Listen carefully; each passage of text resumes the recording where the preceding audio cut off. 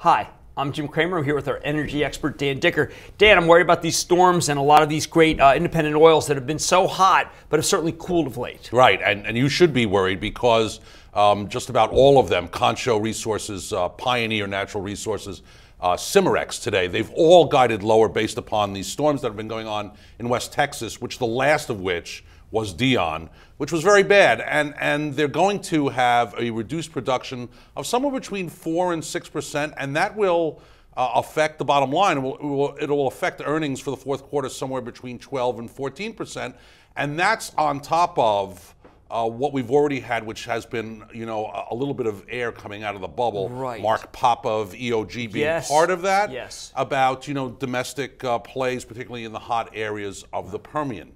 Now, I really do want to say that these are companies I want to buy. Yes. I mean, I recommended Cimarex, for example, which I still think is best of breed, even over Pioneer, although I won't say no to Pioneer.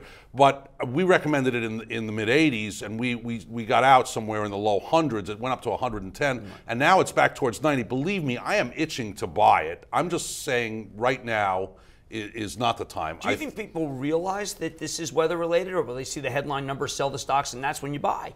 Well, I think that there's a timing issue here, and I think you're right that there are two things going on here. One, there is the air coming out of the bubble based upon all we've talked about, including the Mark Papa, the discussions about the Permian and the easy money being done. Yes. That's one.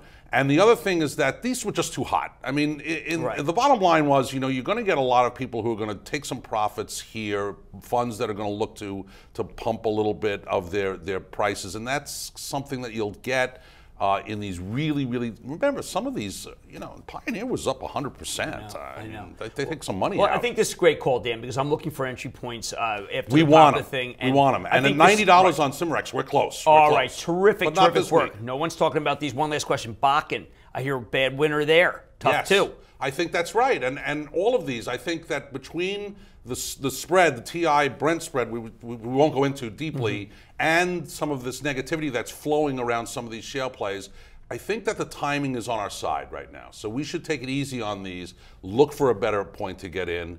We want to be in for 2014. It's going to be a big story, but not now. Fantastic call, Dan. Thank you so much for joining us.